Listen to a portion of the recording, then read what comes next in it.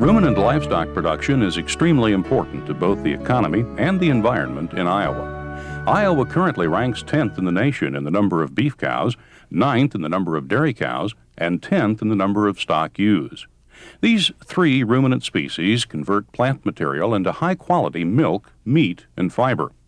All of these value-added products provide jobs and valuable support for Iowa's economy. With the beef, dairy, and sheep industries combined, a total of nearly 86,000 jobs and a personal income of well over $3 billion are added to Iowa's economy. These jobs are found on farms and in various service industries, such as feed companies, companies providing pharmaceutical and biological services, farm equipment dealers, as well as transportation. Meat and milk processing, from slaughter to prepackaged retail portions, also provide large numbers of jobs to Iowa's economy. While ruminants are a valuable asset to Iowa as a whole, the economic impact of grazing these livestock can be very large on individual operations as well. Enterprise records show that the single largest expense to produce meat, milk, and fiber is the cost of feed. As agriculture moves into a more global market, livestock producers will need to compete with their neighbors down the road as well as across the sea. Utilizing standing forage and harvesting it with grazing animals will improve the competitiveness of Iowa's producers long into the future. In addition, grazing land will continue to rise in value as more uses compete for this limited resource. Iowa is blessed with an abundance of high-quality land. However, much of Iowa's land is not suited to continuous row crop production. In reality, some of this highly erodible land, if row cropped, would lose over half its topsoil within 10 years. Ruminants are ideal for integrating diverse farm operations because they can harvest roughage and turn it into high-value products. Significant benefits to be gained by incorporating pasture and hay into a row crop farming operation include reduced soil erosion from wind and water, reduced non-point source pollution, improved wildlife habitat for nesting and shelter, improved water quality, and a general improvement in agricultural sustainability. It's important to remember that Iowa's soil resource is limited, and competitors also include urbanization and recreation. As agriculture moves into the 21st century, it's important for producers to develop and implement plans that allow them to be competitive with the various international trade agreements already signed by the federal government. Current and future agreements will have ongoing impacts on the profitability of individual producers.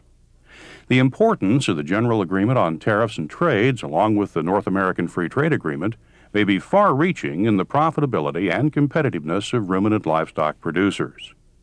In many situations, ag producers have not made full use of their pasture and forage resources.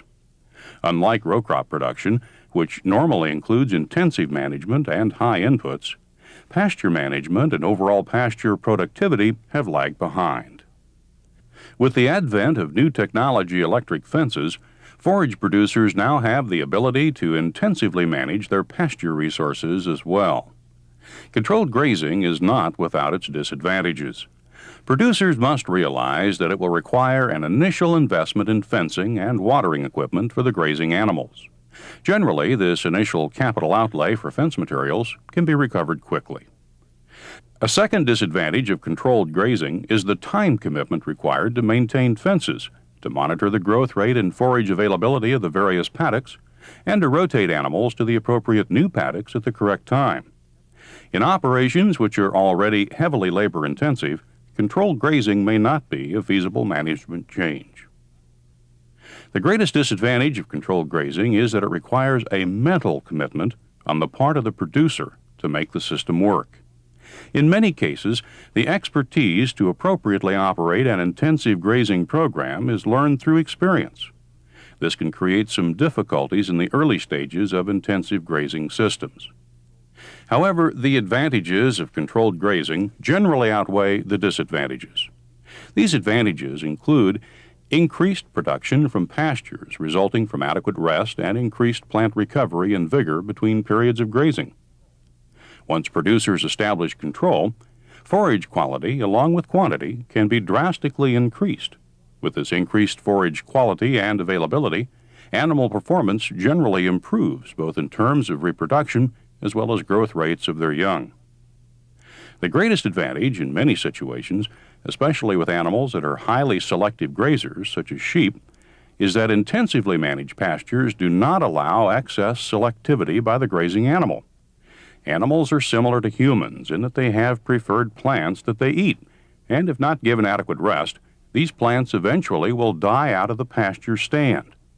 In many cases, these plants are the most productive pasture species. As we lose plant diversity, we also lose productivity, while we gain invader species like weeds and brush. Another advantage of a rotational grazing system would be manure distribution and nutrient recycling within the pasture.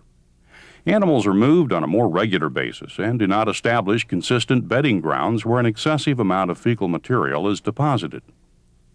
Animals are easier to manage and handle because they routinely are exposed to humans. The animals are in a much smaller, confined area and therefore easier to monitor in terms of health status or inventory monitoring. The ideal situation in Iowa would be to have a 365-day growing season. We all know this is not the case, so we must incorporate the varied growing seasons into our controlled grazing program. Most cool season grasses have a very rapid growth phase in May and June, and a depressed growth phase in July and August. It's possible, therefore, under intensive pasture systems, to harvest and conserve some hay off of a proportion of paddocks early in the growing season. In most cases, this works out well with the stocking rate as spring calves and lambs are small and are consuming very little forage. These paddocks harvested for hay can then be incorporated into the rotational grazing program during July and August when pasture growth is at a slower rate. The economics of developing and implementing an intensive grazing system will vary from operation to operation. Paddock size is one factor that impacts the potential economic return. Remember, as paddock size decreases, fencing costs increase. A second major impact on the economic return will involve the water system. Will it be best to provide fresh water in each paddock, or will animals need to be trailed to a central water source? The long-term objective of all intensive grazing systems should be to provide water in each paddock. The average cost of materials for subdividing an 80-acre pasture into 10 paddocks using a single strand of 12.5 gauge high-tensile wire would be approximately $800. These costs will increase as the number of wires within the fence increases and as paddock size decreases. The cost of a water system can vary greatly, depending on whether an above-ground or buried line system is used. A water system does not necessarily have to cost a lot of money if an adequate source of reliable water already exists. The economic returns for implementing an intensive grazing system will depend on the levels of increased productivity achieved through better forage quality and quantity available to the producing animals. Additionally, one must include the hay harvested during the early portion of the grazing season as an income source for calculating the return on the investment. The rate of return also depends on the animal species being fenced. Sheep have a slightly higher cost per acre because they require multiple strands of wire per barrier. Two additional factors must be considered when figuring economic returns: the improvement in the longevity of newly seeded pastures, and secondly, if plant diversity is maintained in part with legumes, fertilization costs will be reduced because of the need for lower nitrogen inputs. In many parts of the world, such as New Zealand and Great Britain, where land costs are high and environmental conditions allow for high grass productivity, intensely grazed pastures are the norm and not the exception. In most cases, due to the limited forage resource, producers try to reap maximum outputs from that resource. Grazing systems in southern Iowa I feel can be very competitive with corn bean rotations, especially because of the SES requirements we have for highly erodible lands. These type systems will work very well with soil loss problems. There are a number of benefits to rotational grazing as we see it. One, it's low cost, or it requires little capital to get started and to maintain it. It's environmentally sound in the sense that we're not eroding soil on our land because it's all in grass. Our cows stay very clean during the pasture season. They come in with very clean teats. We tend to have few incidences of mastitis that way, so I believe we're probably producing better quality milk than we would otherwise because of the cleanliness of the cows. I think those are the main reasons: environmental quality, low cost, and actually a very good quality of life, because my wife and I enjoy working with cows on pasture, and that's probably the most important thing. If you're going to make money in the sheep business, that's where you're going to make it, is by utilizing all your resources and letting the sheep do the work. I'm not a big fan of baling hay and hauling it to them and feeding them, although we have to do that, you know. But the more we can have the sheep do on their own, the better off we are.